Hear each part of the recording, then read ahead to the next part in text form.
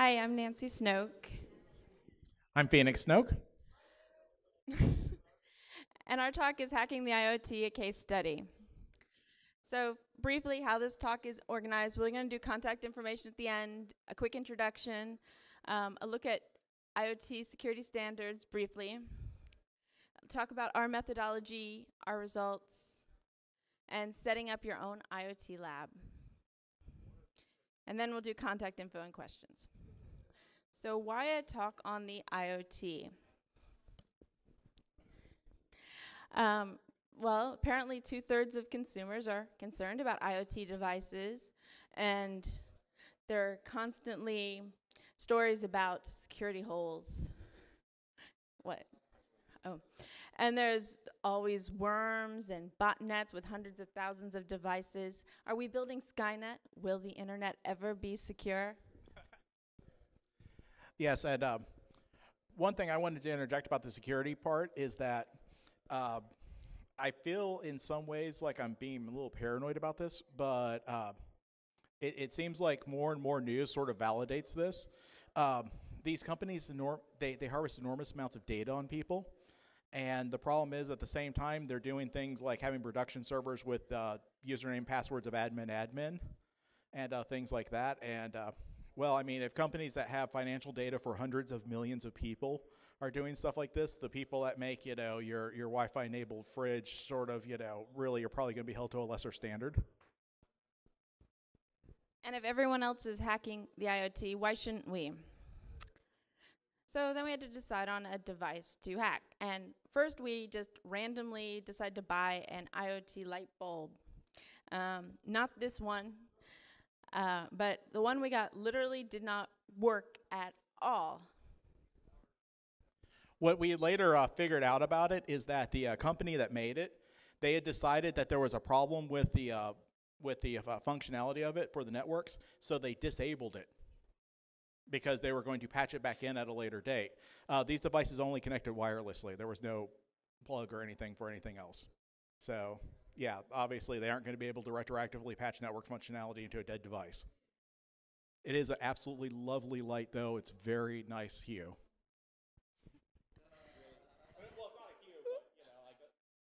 So yes, after our very expensive light bulb experience, we did a little research on devices before going and buying another one.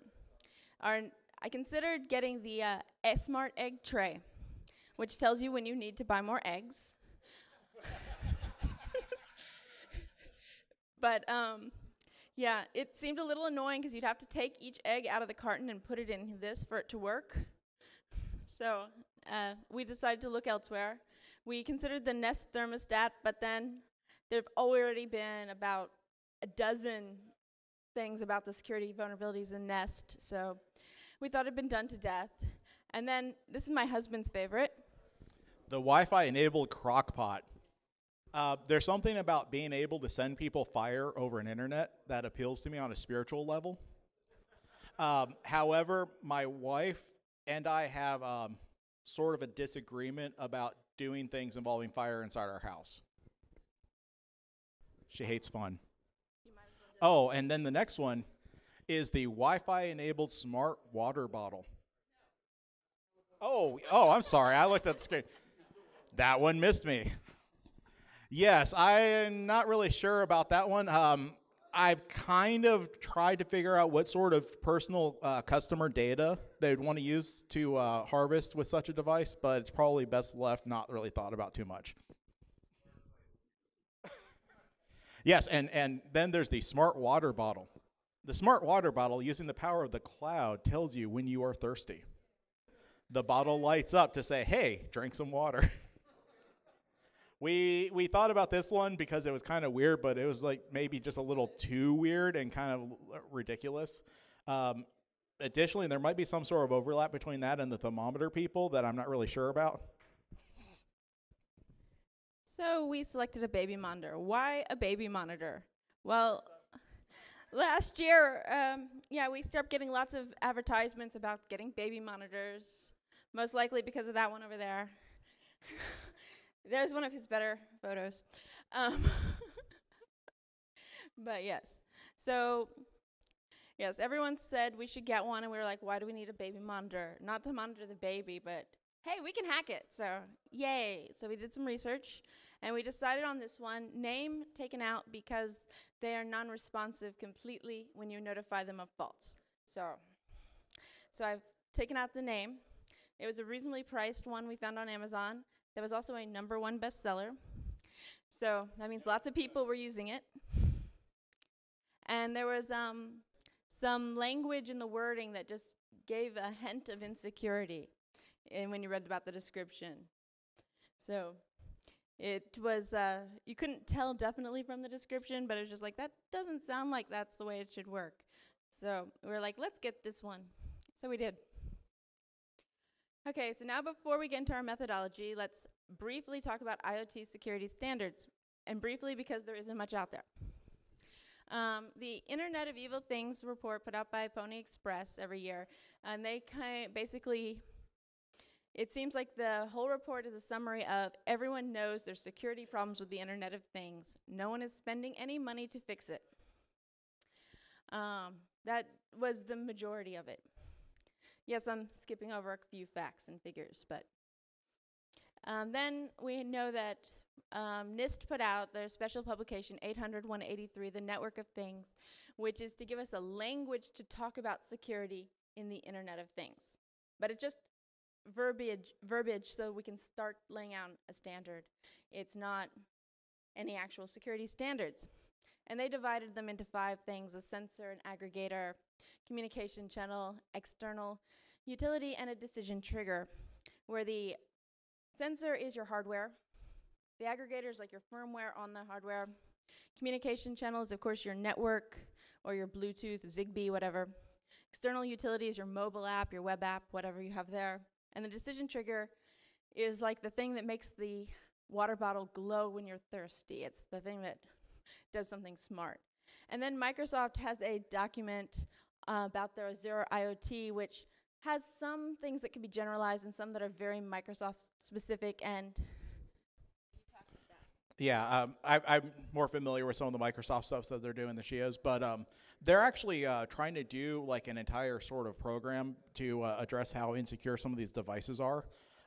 The approach that they're wanting to do apparently involves taking control at the assembly level. So like they want to actually be dictating how things are put together in the first place. They kind of have a mixed track record on this sort of thing. I don't want to really be where I'm making a decisive statement about it, because this is, as far as I'm aware, I don't think they're even going to implement all this stuff for like another 2 or 3 years. So I mean, it's all stuff that's actually in the pipeline. So you can't really say how it's going to end up being at this point. I like the idea of it, but again, I like a lot of ideas that tend to have really bad implementations. So I mean, you know, I can't really go too much into it, but at least somebody's making an effort there on this, because right now it seems like a lot of people aren't. all right, so before you actually start testing, first thing is to actually look at your packaging and read any manuals that come with it. And then before you hook it up, we set up a segregated test network, and we also did some brainstorming for ideal attacks so that we knew what we were trying to achieve, what our goal would be. So as far as looking at the packaging, I don't know if you can see it here. Will my red thing work? Down at the bottom, there's this nice thing that has like an ID number and a password of admin on the packaging. So that looks bad, just the box. But if you read the manual, you find out it's not quite as bad as that. There are, according to the manual, you have to make an account for yourself, and then this is actually the ID and password for the camera. So you make your personal account, which has its own password, and then you have to add cameras to it, and you can add many cameras to your account. And when you add a camera, you do get forced to change the password if it's the default. They make you choose something that's at least 6 characters. So, and there's also a lot of other good things about the authentication authorization in the manual. So one thing was there is no forgot password mechanism. So basically, if you forget your account password, you have to make a new account. and then re-add your cameras, because that, and your other account will stay. Please enjoy this appalling lack of professionalism. So your other account will stay active, just you don't know your password. If you forget your password for your cameras, then you have to do a factory reset and then go back to the admin password and reinstall them. And one thing, a lot of the stuff we were doing sort of overlapped each other. One thing that I was figured out from doing network on this is that the not having the reset password where it just makes you make another account, there's no way to kill accounts. So if somebody compromised the account on the camera, they could still get into it. Additionally, you can't talk, little one. Additionally, you could have cameras on multiple accounts. So somebody could, in theory, compromise the device, make their own network for it, and then put the devices on there, and you would have no way of knowing. Since they send to a portal, there's no separate traffic. And just one more thing to note from the manual was that there was some information about 2 different accounts types. You had the main admin account, but there's also, you could enable a guest account, which had less privileges, just viewing, basically, of the cameras. So it would be, that was something else we put on our list to do, is to try out the differences in the access control. So the first thing we wanted to do for the networking parts of this is that we wanted to have a separate test network. That way, since we're not sure how secure this device is and we're wanting to run a test on it, we keep it separate from all of our personal stuff. That part's pretty simple. We, bought another router. One thing I would advise is that I've seen some of your weirder routers have some security issues. So I would advise against getting like some sort of fly-by-night thing from like Alibaba or something like that, because the router itself might have problems.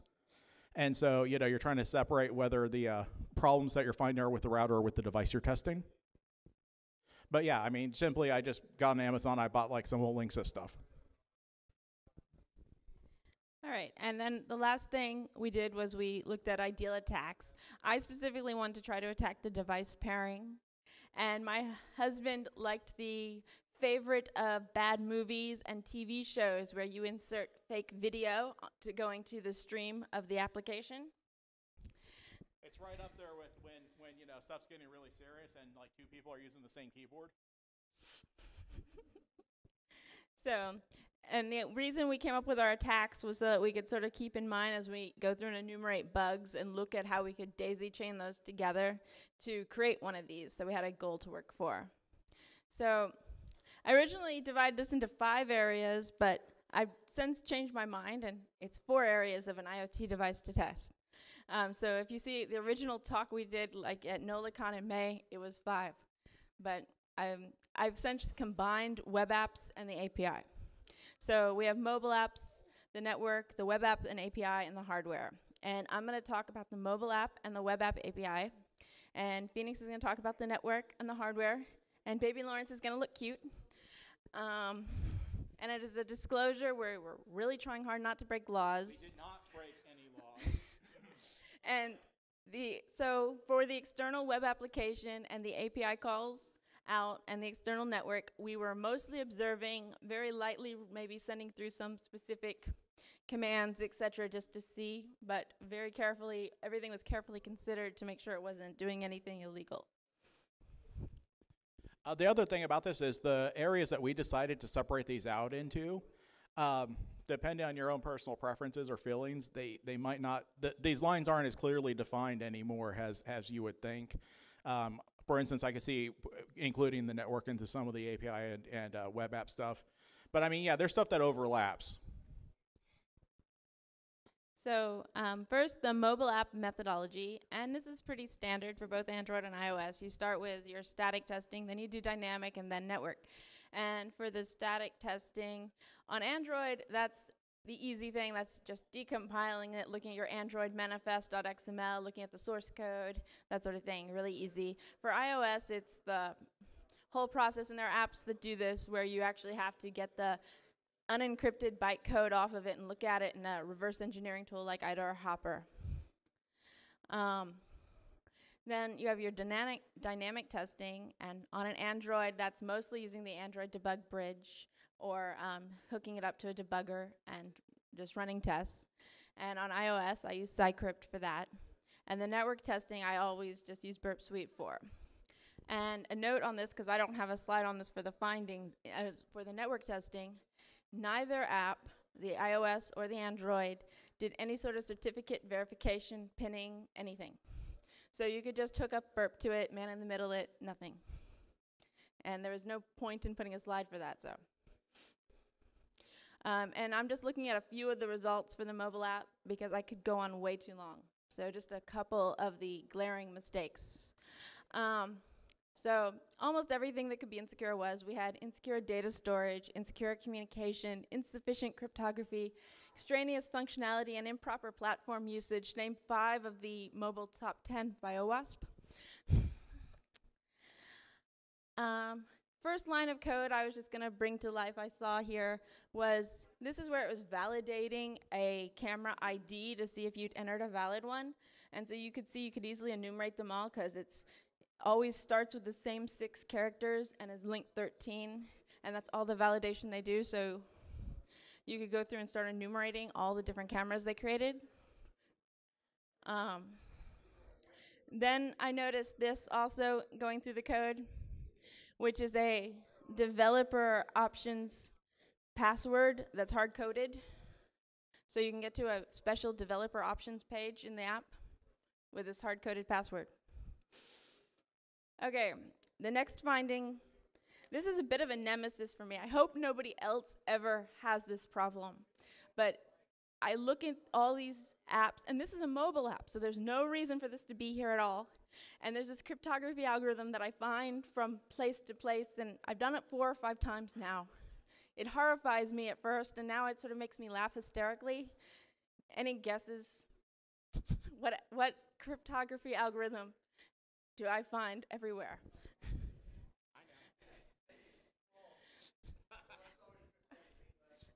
This actually is a crypto algorithm, but yes. It's actually single des. Single des, which should never be in a mobile app because it was broken before there was such thing as a mobile application. I think that was broken in like 97. Yeah, so it's just like, why are you using single des? Now, they didn't do everything with this. They had some unencrypted passwords. Like in the shared preferences, there's my account password. As you see, I use Nancy password 2 when I'm doing testing, and Nancy test 2 for an account name. So that helps me keep track of what I'm doing. But yes, they unencrypted your account password names. In the other shared preference file they have, it's much harder to read, but they actually have an encrypted password for the device, as well as some other shared preference things that are interesting. Like you could turn the developer options on here in the shared preferences, and they have all the lookups of where their API calls go to, and well, several other interesting options in there. So obviously, I made it to the developer options. In fact, I did that in 3 different ways. It was the easiest thing to do, was to get to their special developer options. I also found that you could easily get to a forgot password functionality. There is no forgot password, but they apparently built it at one point, took it out, and left the code in. So why? No clue, except it was just to, I guess, make everything more amusing. But I'm going to leave off the mobile findings there, although there were more, and let Phoenix talk about network. Yeah. We'll trade it there. Now, in terms of the mobile stuff, as a side note, the hard-coded dev password was actually in the network traffic as well. So yeah, I could have got into the developer thing too, but I didn't need to. But yes, so basically what we want to do for our network methodology, I'll kind of go in the general and then I'll explain what we did specifically here. I'm gearing this towards people who are starting out, so I'm sorry this is redundant. But the first thing I want to do is use Nmap, figure out what's where, so we know what we're looking at. We also want to observe the traffic. I used Wireshark and Aircrack NG. There is no right way to do this. If there's a tool that you use that you're comfortable using and you can get everything to do what you want it to do, then it is the correct choice. I just don't think you should take what me or anyone else says as gospel there. But yes, so anyhow, what we find with this device is there's the web server there at port 80. Additionally, there is this weirdo thing at 8600 called Asterix. I had to look up what Asterix was. It's some sort of European air traffic control tower software. So I assumed, obviously, it's some sort of false positive, or it's a really cool baby monitor. Anyhow, I made a note to myself to just sort of check it out later. That's another thing that you want to do, particularly with hardware and networking, is that you want to document your work. That way you don't end up skipping stuff or doing something 2 or 3 times. But I just made a note to myself to look up the Asterix stuff. If we have time, I'll explain more about it. It ended up being something even dumber. In terms of the network traffic for the device, there was no encryption whatsoever. Other than the encryption for the router, if you were within range, you would be able to watch the videos from this device. Oh, and it had audio too. Yeah, you could transmit too.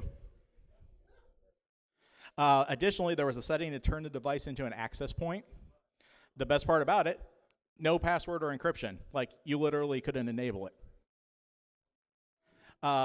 Additionally, with this one, the way that it was set up, if you had it in regular mode or in this, it would tell you all the networks within range of the device. Like, it would tell you the SSIDs.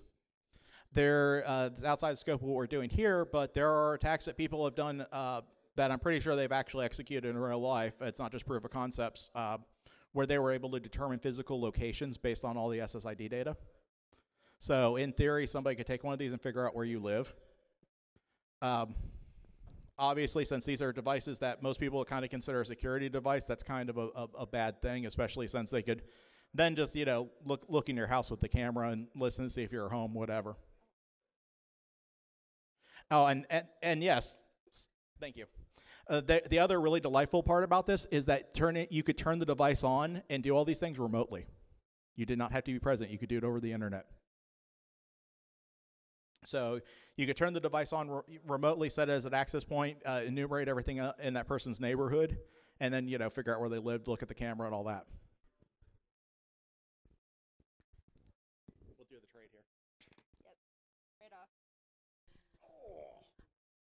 All right, so then we'll take a quick look at the web application methodology. It's just like testing any web app. You want to look at your authentication, your authorization, session management, injection, client-side code, etc. And the API is basically the same as that, with a few add-ons for specific API things, like if it's SOAP or JSON or etc. But the first thing I found was on accident across site scripting. I have a habit of naming things script alert 1 script, and that worked. And that's a joke. I do it as a joke. So I wasn't actually trying to find cross-site scripting. So this was the external web app. And as I said, I was mostly just observing on this. But when you got to the external web app and just look at the source for it, it was a little bit weird because it looked like they were hosting about 20 sites for the same basic portal there, and they had things like, if you're trying to reach this host, then we want to direct you to the back door of this IP address. And so by doing that, they showed that they had debug versions of this up and test versions. Like, they had about 10 different versions of the web app out there on the web that you could just browse to, which was just weird, I thought. And as I was a little wary of doing too much, but I went and browsed to some of them. And at least one of them had this nice thing where you could download all the different versions of the app and extra documentation. So there was even a Windows version of the app and a Mac install, like, on the hard. So you could, like, install those actually on your computer as opposed to the Android, the iPhone as well. And then they also had this SD tool thing you could get to at one of them. But yes, as I said, I was very wary of actually trying out too much here on the external. I'll go more into the SD tool one. But was interesting to note was almost everything was in client-side code. There was a ton of JavaScript that was doing all the API calls. It was JSON JavaScript. And then there was a big thing in Flash, which is what played the live stream of the camera. Okay, and of course, Flash things are reversible. And so when we did reverse it, we saw that it was based on an RSTP, but it had authentication built in on the front, like some homegrown authentication that wasn't done properly. Because it only cared about it in one direction. It was like it was caring that the server was correct, but not the client. So they weren't verifying that they were both talking to each other correctly. It was just a, oh.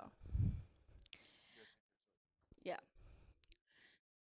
So for the API, I'll just say that I still left in this API methodology, but basically it's the same as the web app, except you want to identify the API technology and enumerate your API calls is the big thing.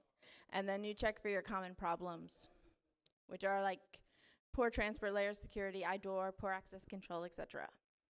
So the interesting thing about the API findings is I think I already said it's all JSON and JavaScript. And it was the complete enumeration found in 2 places because it was all done in the client-side JavaScript. You could see it there. And the Android app completely enumerated it too, so because it made calls to it. So that was easy to find. And so then I went through and I did made sure we tried all the API calls, and then we tried replaying all the API calls. And the replays worked perfectly, even waiting a week or 2 later. And so then we started doing integrity checking to see if we could tweak the API calls. And there, some of them worked and some of them did not. So it depended on the call whether or not you could tweak the data inside it. There are about 30 different calls. And there didn't seem to be any rhyme or reason, like it was calls related to a certain thing that didn't work. It just seemed like it was random ones that you could change the data to. So,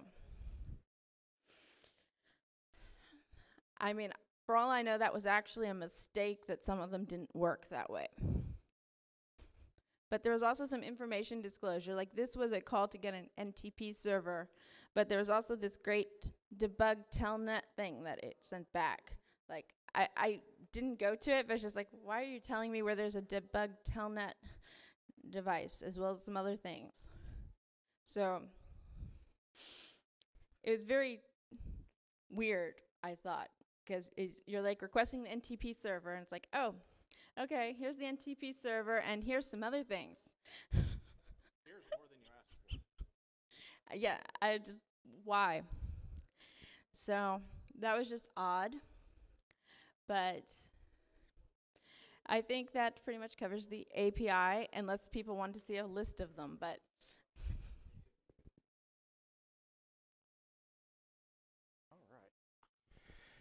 All right. So for the hardware methodology, keep in mind this is the first device that I decided to hardware hack. So I went into this with 0 experience whatsoever. I know at least 2 people here that are actually really, really good at this, much better than I am, that I can see in the audience. So what I'm saying is that, you know, the fact that you're actually here on a nice Saturday instead of like doing something else indicates that you're willing to learn about it. So don't feel like you should be intimidated by this. I'm stupid and I managed to not destroy the thing. But so, you know, some of it's a little daunting. Don't let it intimidate you. Again, if you really thoroughly document what you're doing, that also helps if you do screw something up, so you can hopefully figure out how to undo it, or you know, figure out what you did so you don't do it again. But in terms of the methodology, it's pretty simple. We want to take apart the device and we want to take a look at it. Obviously, I did the hardware methodology last because, you know, I wanted to make sure if I destroyed anything, it wouldn't interfere with the other stuff we were doing with it. You could buy multiple devices if you want to. I'm kind of surly and cheap, so I did not. So again, I did it last. Wanted to look for a UART port, since that seemed to be the easiest way to do it. We also wanted to look and see about how to get the firmware updates.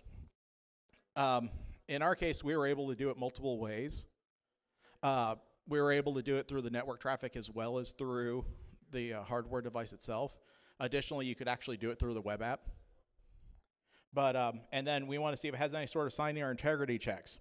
One thing I determined with this device is whenever you boot it up, whether you've done anything to it or not, it would say, hey, I failed the CRC check, booting in 3, 2, 1, and then go right into the login. So it did have a CRC check, and it would actually tell you that things were wrong. Apparently out of the box, things were wrong, and it didn't do anything. It just booted normally. Excuse me? U-boot. So for the hardware findings, the debug UART port. So I'm looking at this thing, and some of the writing on it's in Chinese, which I am not familiar with. But in any case, I'm able to find the UART port. It's kind of subtle. But since there's three in this case, we know that one of them is going to have to be a ground, and we know that one of them is going to have to be transmitted, one of them is going to have to be received. That's just the only way the device wouldn't function otherwise. So anyhow, in my case, there are a lot of easier ways to do this. They involve purchasing equipment that I didn't want to do because, again, I'm being surly and cheap on this. So I used a multimeter to determine which port was which. And then I checked 2 or 3 more times just to make sure I wasn't going to host something because I was a little intimidated by this, which is why I was warning everybody. I soldered them. I bought a their USB to TTL. You know, they're like about $12 off Amazon. And then hooked it up to a Raspberry Pi. That way, if I destroyed anything, I destroyed a $30 Pi instead of my home PC. But everything booted up. Anyhow, we pulled this up from the other menu from the web app because it was just easier to look at for using for a picture to demonstrate that there were multiple ways to do this. If you see there on the top right, there's an online upgrade. That let you download firmware updates for this. Additionally, you see there's an upload upgrade directly underneath it. If you had the device booted in there, I think that's the next slide, but go ahead. You could upload your own firmware. And yes, it would tell you that it was wrong, but then it would work, so it was oh so right. Yeah, there was absolutely, I'm not even entirely sure why they had checks on this stuff since the checks didn't actually disable or stop anything from doing anything.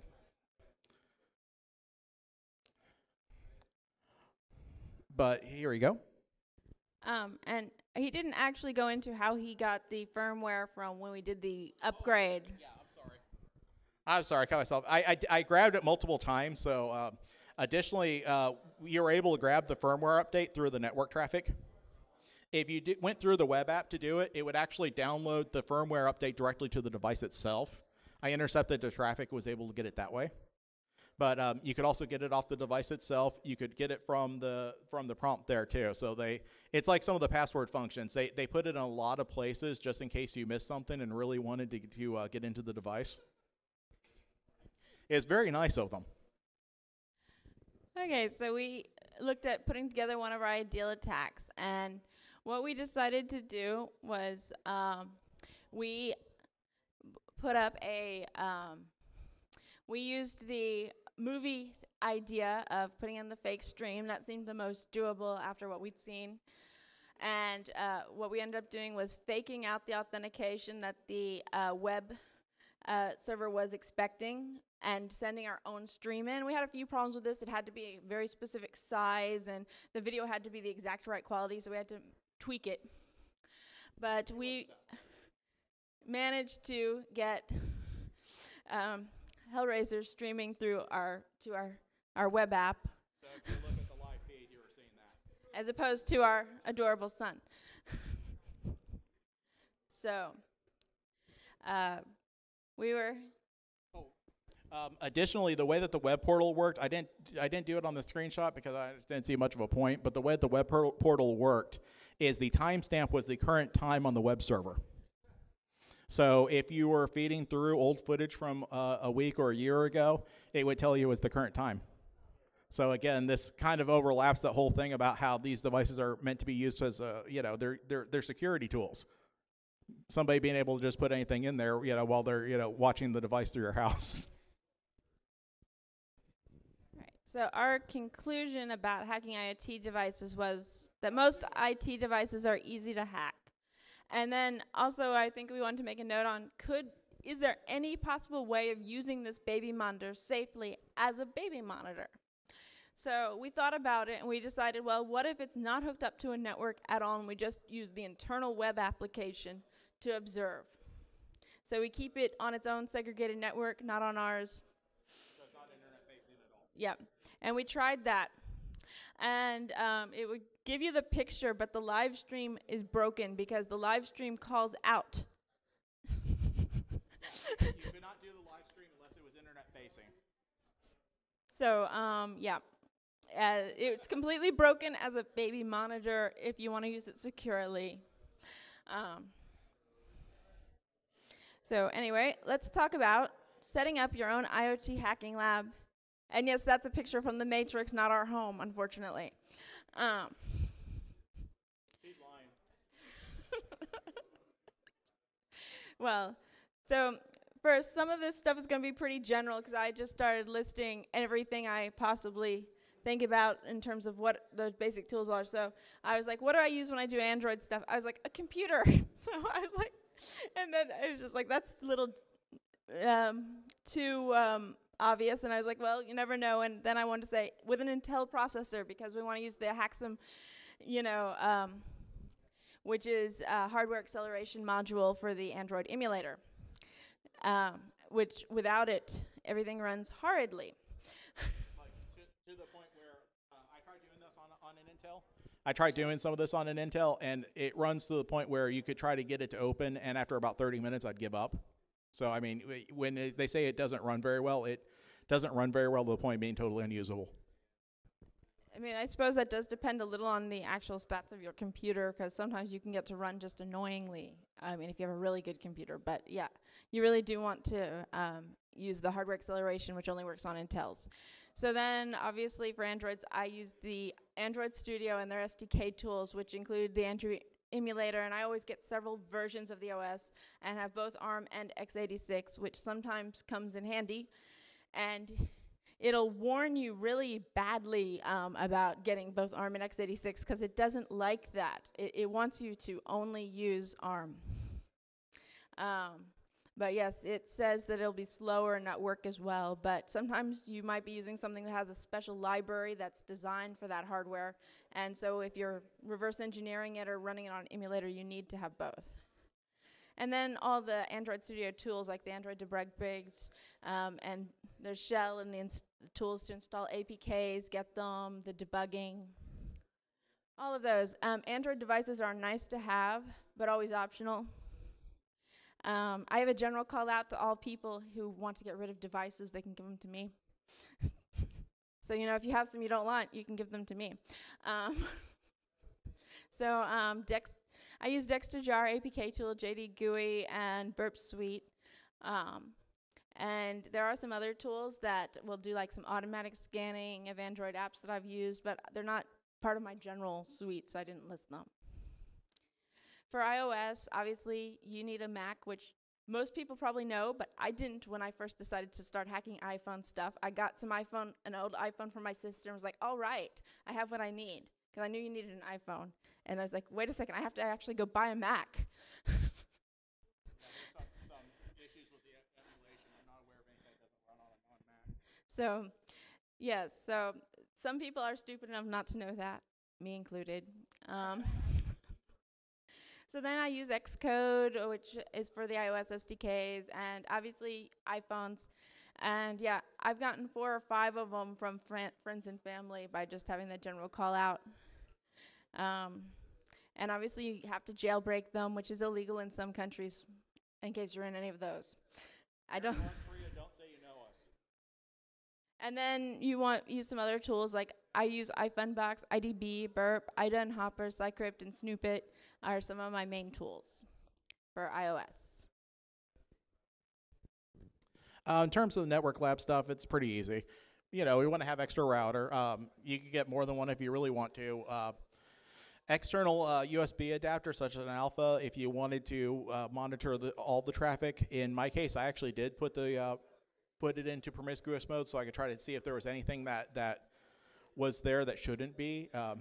In this case, I wasn't really picking up anything that was unusual. I know there are other things that you can use besides alphas. I don't know anyone that has one that's not an alpha. The big thing you want to see, if you're going to use AirCrack, if you go to their website, they'll actually list compatible hardware. So you want to make sure that's something that's compatible for that, obviously, if you're going to try to use AirCrack. The rest of it, I was just using built-in Kali tools like Wireshark, AirCrack, obviously, TCP dump.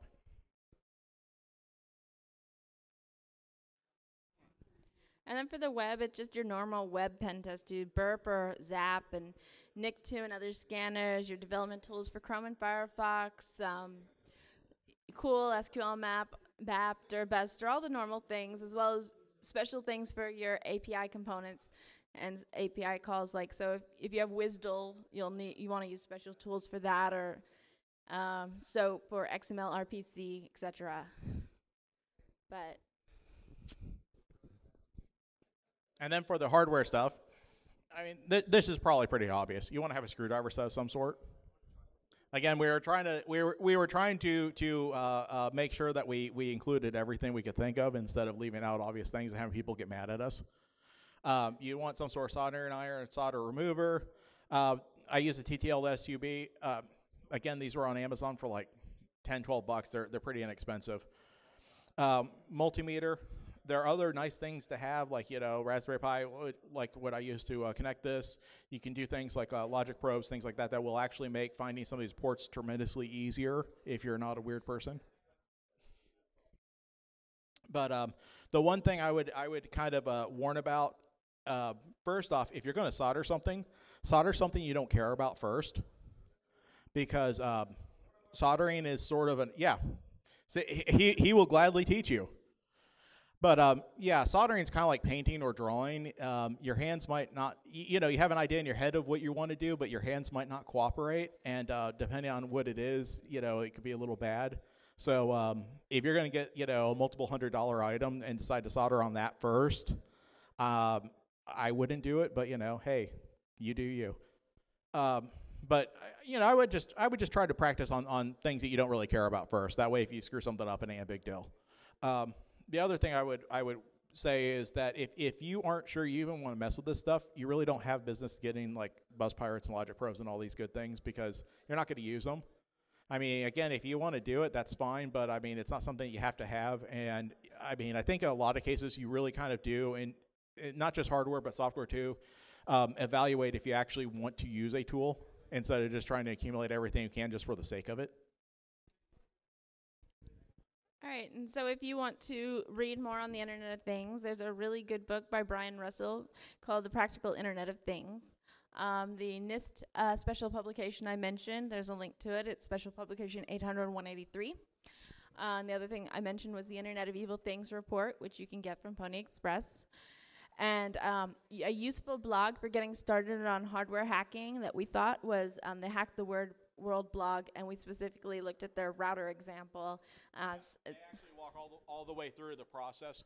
They actually walk all the way through the process, so that's really, really great if you just want something that's going to kind of guide you step by step through it. And contact information. I'm on Twitter. My husband refuses. But you can grab our contact information if you'd like, and we'll take questions. And maybe I don't want anyone to actually contact us. That was a joke. I'm totally fine if you want to send me emails. That's not a big deal. Especially if you had any questions. If you were starting out and you had any questions about some of the networking or any of that, but certainly feel free to shoot me an email. It's not a big deal at all. But are there any questions? We have 5 minutes, so we timed it perfectly to give 5 minutes of questions. Tell them about the weird port. Well, let's see if there's questions first. Anyone? Do you? Zach? Yeah, we remembered your name.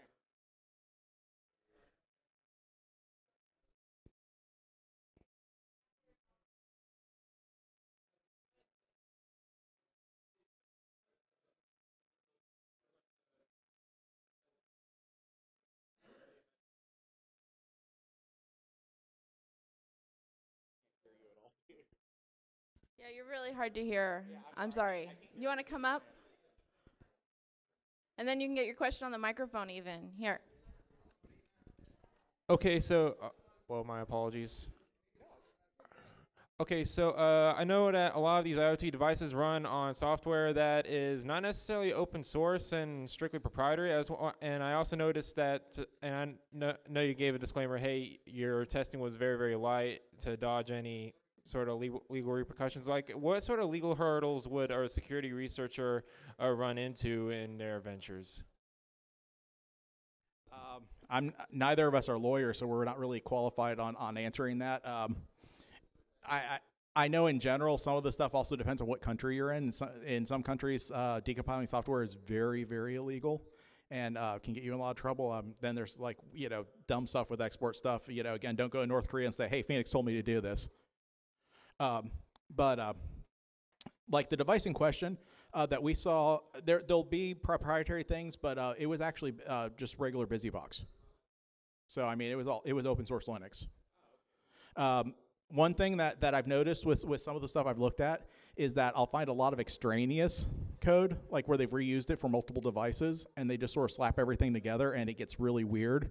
That weird port that I mentioned earlier, that was actually some sort of debugging telnet. I couldn't do anything with it because it would actually drop after about 10 seconds. Like it would come up for about 10 seconds at a time, which, I was making jokes about how instead of security through obscurity, you can have security through not being able to consistently connect. But yeah, that was actually, it was a telnet for debugging a device that was a piece of hardware that was not on the chip, was not on the board, was not present in the device in any capacity, which is why it didn't work right. Yes, sir.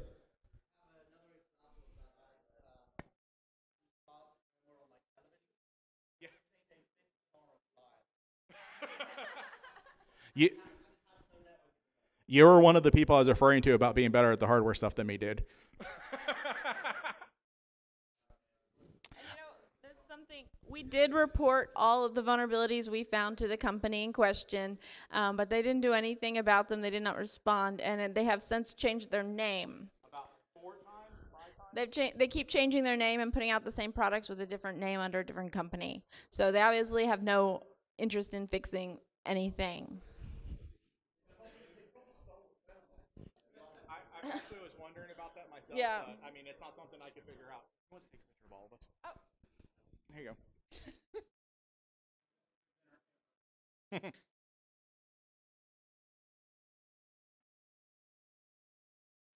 Come on. No problem. Did anyone else have any questions? Yes, sir.